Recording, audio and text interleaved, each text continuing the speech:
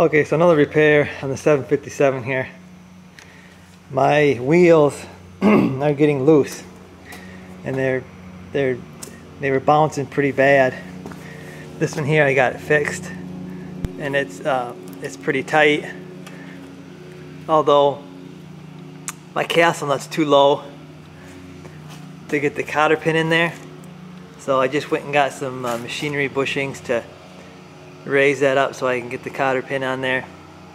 But I'll show you what I did to get it this tight. I mean, it's not like super tight, but you should have seen how loose it was before. I should have done a before video, but that's gonna do it. You know, good enough for me. Okay, so here's the other side disassembled. You can see there's a shaft there, a threaded shaft there. That's where the castle nut goes into. That's where the cotter pin goes into. There are bearings on the top, but on the bottom it looks like all there is this bushing. Now you can probably get this at the John Deere dealer, but they're like 40 minutes away.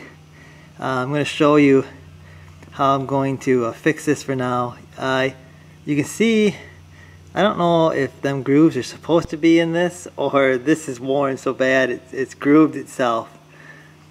But I'm going to put some machinery bushings down here, and that's going to get me by until I can get to the dealer and maybe see what they have for a new bushing right down here. I don't know why they don't have bearings top and bottom. This thing would last forever, but I don't know. I'm going to get her tight here so I can use it until I get to the John Deere dealer. Okay, so here's the parts cleaned up. Castle nut, cotter pin, and the bearing. You see it's just like a regular small bearing here. Gonna grease that up really well, and we'll reinstall that.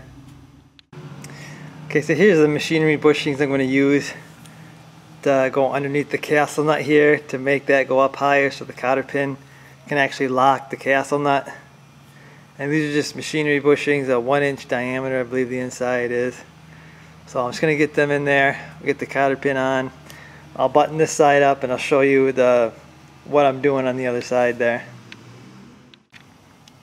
Okay, so here's the machinery bushings I'm using for down here.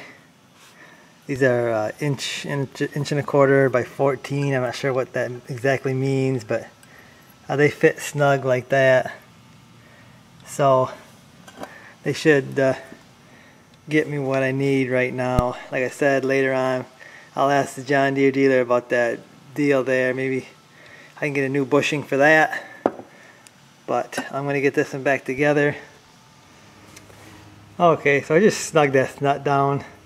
There's no torque or nothing.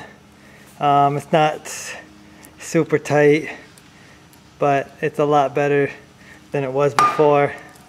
So I'm going to get my dust cap on there so we keep dirt out of there. And I'm going to call this job good. Okay, so the mower seems to be working great so far with all the repairs, and it's cutting really good with the new blades, so I'm pretty happy with it.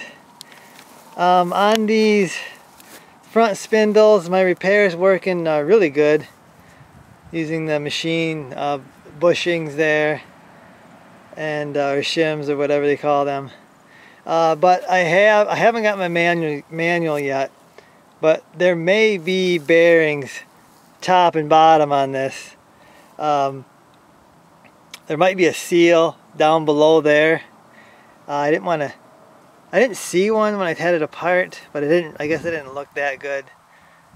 But maybe this winter I'll get the bearings and get a new seal there. But for now, my repair is working just fine, so I'm real happy with it. The wheels don't move hardly at all, so that's going to do it for this video, guys. Hope you enjoyed it, and I'll see you in the next one.